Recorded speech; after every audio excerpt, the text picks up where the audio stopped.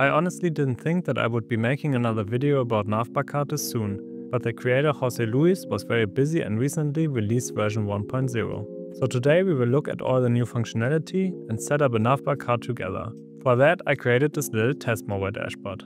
Let's add Navbar Card. So one of the new things is that Navbar Card now is fully editable in the visual editor, which actually looks really nice.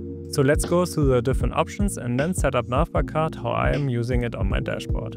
So the first thing here is Navbar Card template. If you have set up a Navbar Card template through the YAML configuration, you can reference it in here. This is very useful if you want to use the same Navbar Card on multiple views.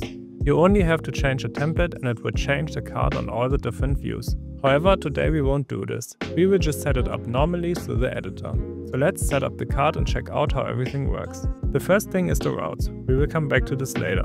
This is where you basically set everything up. But first, let's set a few options. So I usually put the Navbar Card on the left for desktop, but I have seen some dashboards that use it in the middle, which also looks very nice. I also set show labels to always, as I really like how it looks with the labels. I do the same thing for mobile options, where I also want to show the labels. The mode we can leave as docked, but you can also use a floating Navbar Card. And for the layout options, we enable the auto padding option. I must say the visual editor turned out very nicely. The rest of the options we will look at later. So let's configure the routes. The first one, home, I actually just leave as is, because usually this works really well for me. The second one I usually change to a pop-up that shows the rooms. Let's change the icon and the label. For the pop-up we can add the different rooms. As the URL, I am adding home #living room as I usually use bubble card pop-ups for the rooms. Let's add the bedroom and kitchen as well. Now we have to change the tab action to open pop-up. This is how it looks. The third button in my Navbar Card is my security page.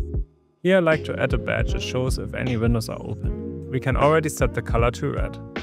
Let's switch the count input to a template and return a sensor state via some JavaScript code. Notice you only have to enter the code without any brackets. To make the badge visible, we also have to toggle show. Lastly, I like to add a profile button. For this we will add the picture of my person entity. Let's first set the URL and label.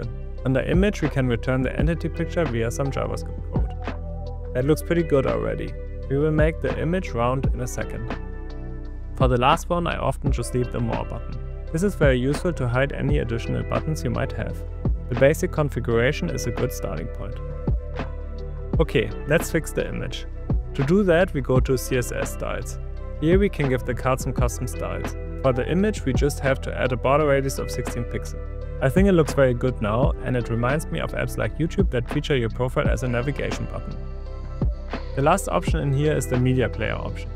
This is the newest option, but it's quite easy to configure. We just have to add a media player and that's basically it. I will also toggle show album cover background, as I really like how it looks. This feature is actually based on my custom mobile media player. I will link the video about it in the top corner.